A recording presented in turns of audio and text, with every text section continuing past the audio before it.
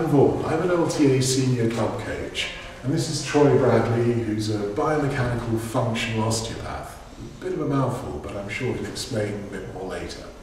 Now, if you think this is just another how to improve your tennis video, you'd be right.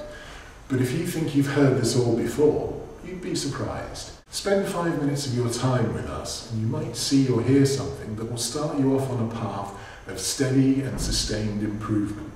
Whether, like me, you're just on the wrong side of 40 but still looking to improve, or whether you're an athlete in his prime, like Troy, looking to develop his game. In spring this year, I'd all but given up tennis, and as you can see from these clips, my speed and range of movement are severely limited through a combination of chronic knee problems and a developing acute condition in both ankles. Luckily, I met Troy through a mutual client, and we started to explore how we might cooperate, blending my technical expertise in tennis with his functional biomechanics. But it was immediately obvious that I should be one of the first clients for this approach. What function is, or what functional science is, and what you did at the Grays Institute, and what this means. Here's Troy explaining what function is. Okay, well, function is just simply like any given task in all three planes of motion.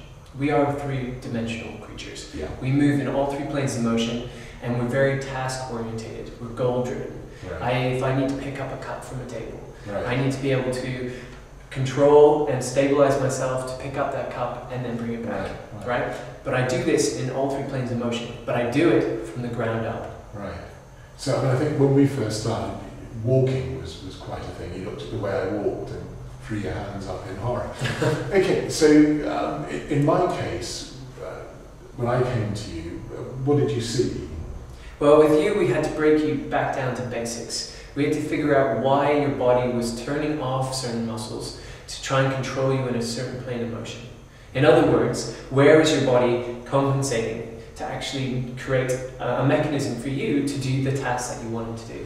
Where do you feel that coming through? So swap legs up. Troy identified my right foot and ankle as key areas of concern. There. Wow. Now there is. And you're not really loading into your hip.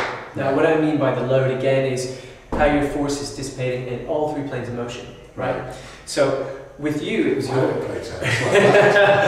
with you it was the actual ankle. Yeah. So you couldn't allow the actual motion, which was called dorsiflexion, which is actually the flexion of your foot when I bend my knee, okay? Mm-hmm. Now that actually didn't turn on the chain reaction of the muscles to load your hip efficiently. So that then you had to rely on more of your upper body to get you around, damaging more of your hip, damaging more of your knee.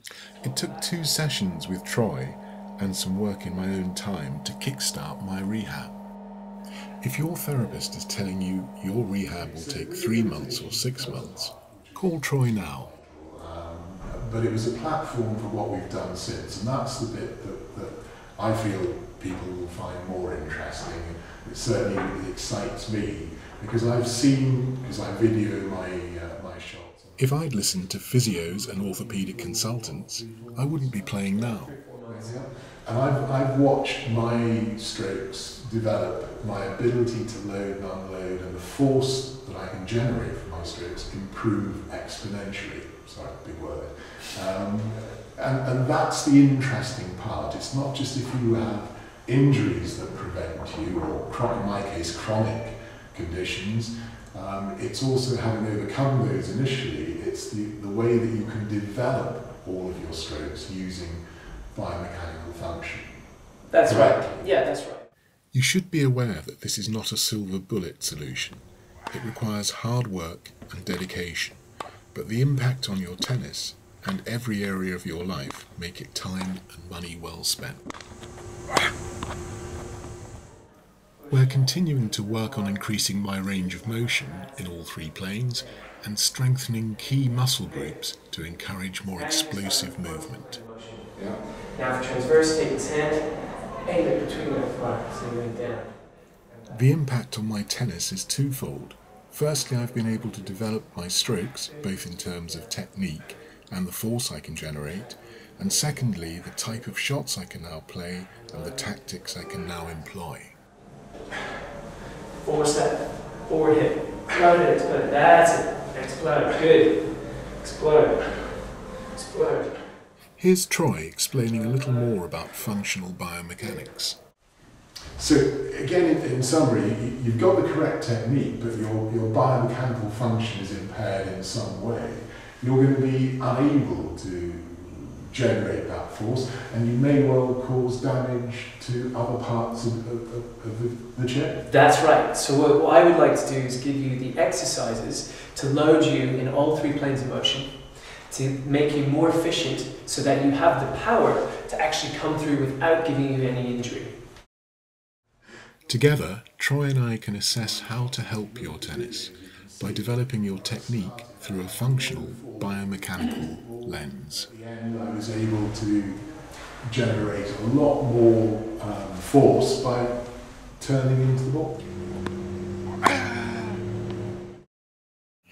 Troy finishes by trying to explain the impact of gravity and ground reaction force.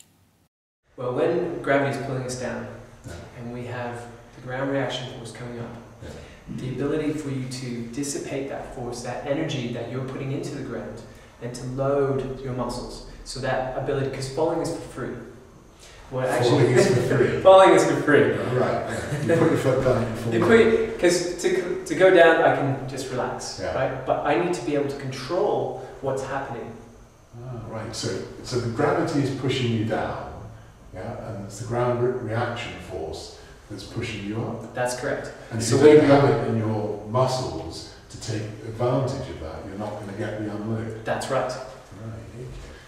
Well, I think that's probably enough for now. So if you need to get in touch with us, if you live in Brighton, Home, actually.